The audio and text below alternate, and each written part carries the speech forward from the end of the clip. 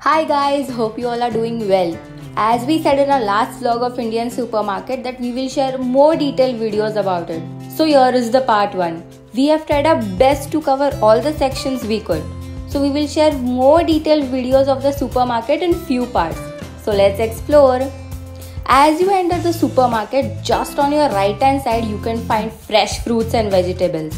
Everything is super fresh and of course you can find all vegetables which you have in India.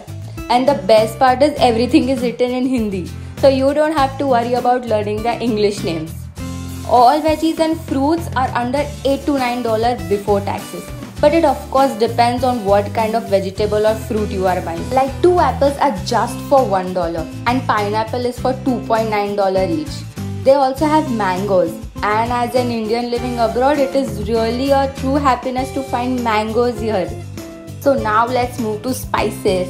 Biggest question of all the Indians. What if we don't find Indian spices abroad? How will we survive? So don't worry guys, Indian supermarket has saved us. All Indian spices, and believe me, every brand we know, MDH Masale, Everest, Badshah, all brand you can find here. And the price starts from $1.69 only and not more than $4 before taxes. And wait, Indian food without pickle? No, we cannot even imagine. Achar is must. So you can find different varieties of pickles. They also have Ching's products if you want to buy Szechuan chutney, soya sauce, vinegar, anything and everything you like for your favorite Chinese food.